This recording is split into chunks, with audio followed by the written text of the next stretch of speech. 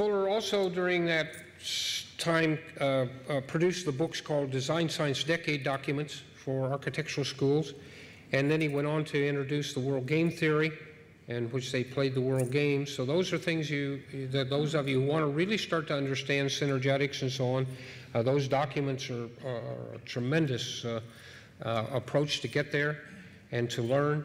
I continued to refine the design science method of teaching. Now we're talking about a teaching method, which is similar to what Arthur Loeb was doing, is developing a method of being able to work with people and learn and understand the tools for solving complex problem by starting with the whole system that you're working with and you're considering at the time.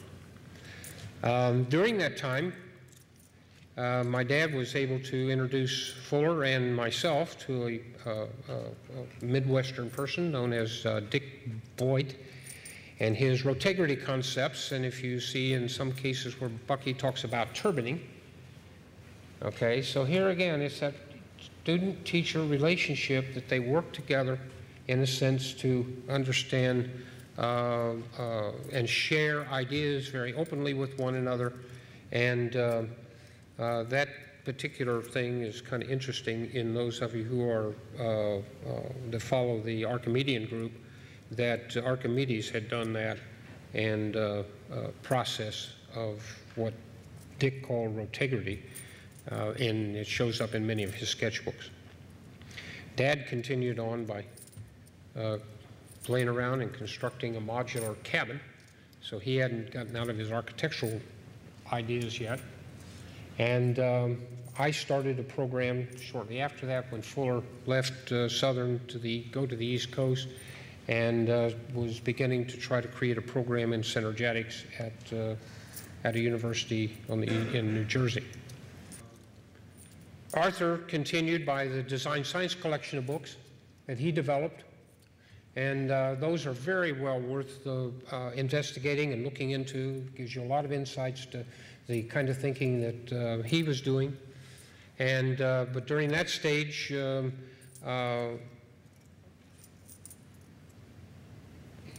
not sure what I got up here on this one now. Okay, I was working on a series of things on the synergetics projects, including the Soft Energy Expo. So that was exploration into environment and alternate energy sources and things like that we were doing. We ran that exhibit ran in the Newark Museum for 2 years, and it was the first soft energy exposition in the United States. And after leaving education, I continued to do research in aerospace flight training and design full immersive systems in visual systems, Omnimax theaters, and one of the things that I'm very interested in doing now, it's an extension of World Game, if you will, and the ideas of Fuller's World Gaming system into the planetarium field, because that infrastructure already exists. The planetarium industry, everybody knows everybody that owns a planetarium somewhere. The directors know each other. They share programs very openly. It's one of the most open organizations that I've ever run across, with very, very little political problems that you see so often in institutions. They develop a little program, and the first thing that they do is they just let everybody around the world know that they've got this program, and they trade, and they share, and it moves back and forth. Well, they're in the middle right now of upgrading their equipment from optical equipment to a video or digital equipment. So this is a good time now for that environment to be developed and that infrastructure to be used to pass on the ideas of doing the world game kind of thinking and world gaming. And that, again, is a synergetic approach to how you solve the problems of getting information out into a wide audience in a rather short period of time, so that all people can be involved and engaged in making the decisions about how they would be part of that environment and what interaction that you have with the environment. And these are part of the problems that we are engaged in at this time in our life, in the sense that we have become so narrow-focused and so spatialized, we don't really understand the behavior between them. And I mentioned to you that there's a hidden person over there in the background, or dark. Whoops. Oh well. These are definitions, so maybe I should hold them for a minute. But there's a new thought about synergetics that's starting to move in, and some of you may have been introduced to them. And that comes from Dr. Haken at the Institute of Theoretical Physics out of Stuttgart. And this community is enlarging, but it carries some very parallel ideas to the Fuller's concepts of synergetics. And basically what it is looking at is self-organization. And Don, I think you might find this kind of interesting, because Fuller had never thought of synergetics in terms of all of the individual parts sharing the knowledge of the whole. And Don, you sort of pointed that out before.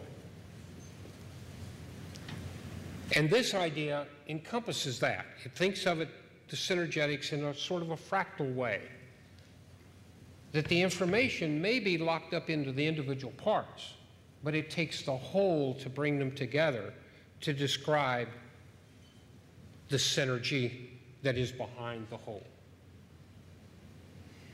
And you find that very interestingly in holography. If you take a holographic image on a glass plate of, let's say, this audience, all right, and you drop that plate on the floor, you have not destroyed that image in any one of the pieces that come back up. It is still there. So every piece has a part, or has that instruction for the whole, where you can reconstruct the whole. So there's some new thinking about what synergetics is today. And it's primarily coming from much of the work that Haken is doing in theoretical physics at this time, and is gaining a lot of interest. So there may be some hope that what we will be doing is expanding the idea of synergetics to a larger audience, and we become more generalist than we had. So this short period of history that we've been engaged in and working towards, where we have become so narrowly focused that we don't know what our neighbors are really doing and thinking and dealing with, perhaps that's starting to reverse again, and we're getting back to some of the old thoughts that Froebel had dealt with in terms of the synergy of the event is greater than the individual parts taken separately. So when you bring all the parts together, you have something bigger than what you think you might have by individual parts themselves. So thank you very much for having me.